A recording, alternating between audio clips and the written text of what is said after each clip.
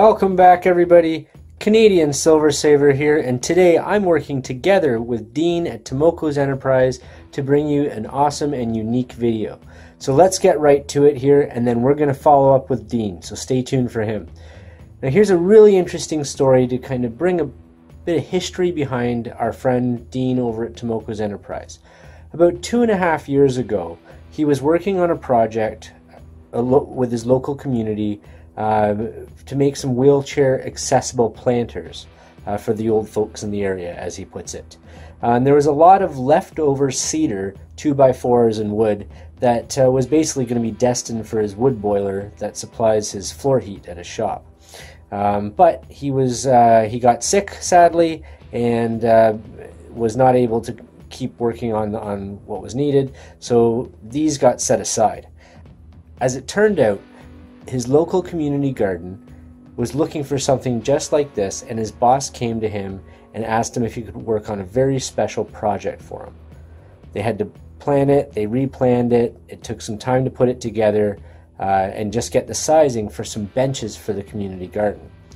Again, sadly, Dean got quite sick for quite a long time and even spent a month in hospital, taking time to recover.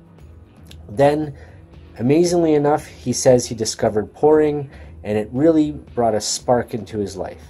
And the project was still sitting off in the corner. He was moving on with new things, but he still knew he wanted to work on this for that community garden once he was feeling 100%.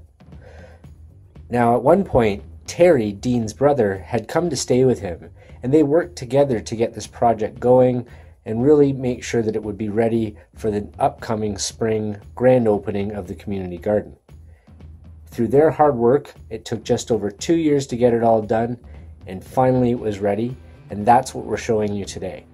This beautiful handmade, handcrafted bench by Dean Lorman over at Tomoko's Enterprise. And I really wanted to show this and feature the craftsmanship that and the quality that he puts into his work, and that translates not only to something like this, but his silver work, his copper work, his leather work, all of that. Just beautiful, beautiful work that he does, and somebody that I really think you should follow, and make sure you subscribe to this channel and hit that thumbs up button for Dean, because that helps out tremendously. I hope everybody enjoyed taking a close-up look and a little bit of behind the scenes of this wonderful silver artist out here, Dean Lorman, over at Tomoko's Enterprise, and some of the wonderful craftsmanship projects that he works on. Now we're going to go to a video here, and we're going to feature Dean doing some stamping with an awesome pure silver totem. Well, good Sunday afternoon, folks. I'm actually doing this first little bit for Infinity Stamps, and they have made this fine working piece for my Maker's Mark. Now, I did make a mistake when ordering this piece, as I ordered it for flat stamping. And of course, what we stamp here, most of it's not flat. So I would make a correction for anyone ordering a stamp from these guys, that if you're going to be working silver, hand poured, uneven stuff, to let them know. And they can certainly make this happen for you. So I'll be back in a second. I just need to reposition. We're gonna start beating on the very last totem pole. Okay, Infinity, here we go. I've made my leather stamping pads from rawhide, and I'm gonna beat on this thing a little bit, and we'll show you how it goes.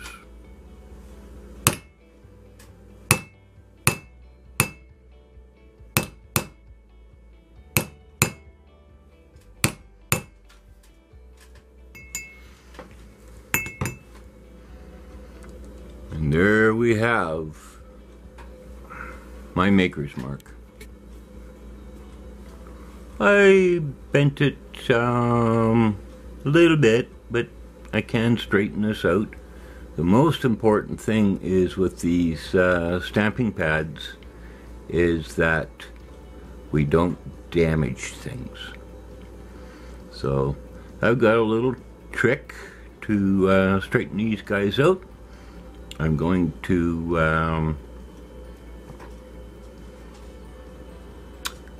add a couple more stamps, but not their weight, as these are now going to be sandcasted from this piece. So take care, everybody. Thanks for coming by. Stop, like, subscribe, and let me know what you think. Thank you. Bye now. Hello again, just a couple minutes later. Well, I'm really happy with the condition of just how sharp everything turned out on my little totem pole.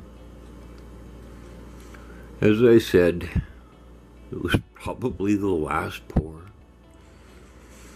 These will now all be available in sand casting. It was badly bent after I beat it with the hammer and stamps. Let's see, can we get them?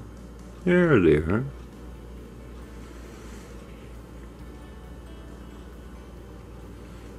There we go. So I've got a little 3-pin set up out in my wood vise in my little shop, and I'm able to get these things straightened out. But the most important thing is that the rawhide leather stamping pads look like that. They work. So thanks for stopping by, and once again, yeah, I sound repetitive. Please like, comment, and subscribe. It's great fun.